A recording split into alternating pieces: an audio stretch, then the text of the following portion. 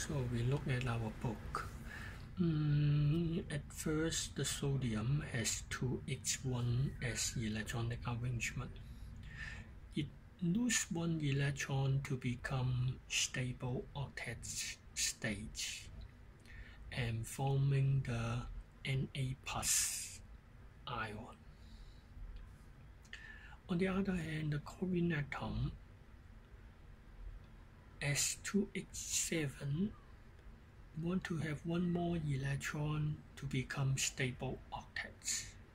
So after gain one electron, it changes to Cl minus ion.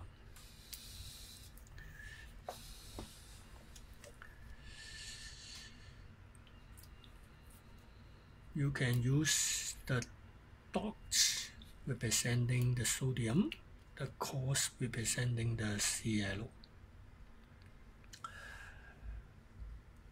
The positive ion sodium ion and negatively charged chloride ion has a force, the attraction force between them.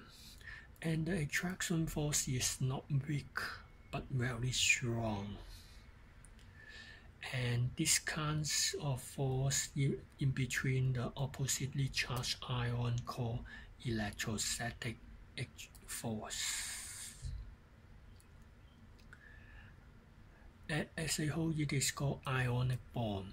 Ionic bond is a strong, non-directional electrostatic attraction between oppositely charged ions.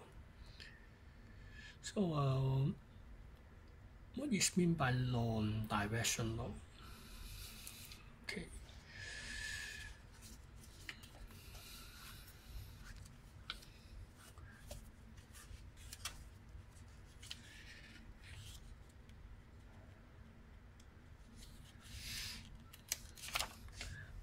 You need to use chapter 9.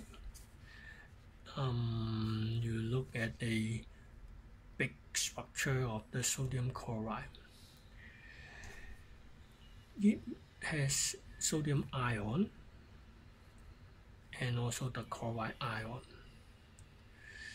The attraction force is in between positive and negative ion. When you look at one of the ion, example the center sodium ion, it attracts to the neighboring chloride ion.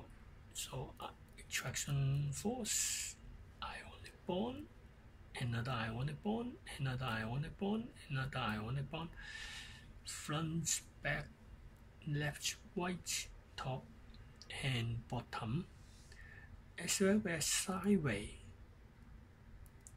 and far away chloride ion. So there is many attraction force, many ionic bonds for this sodium ion and the chloride ion surrounded. The force is created in all directions. So we call the force non-directional force. Non-directional force.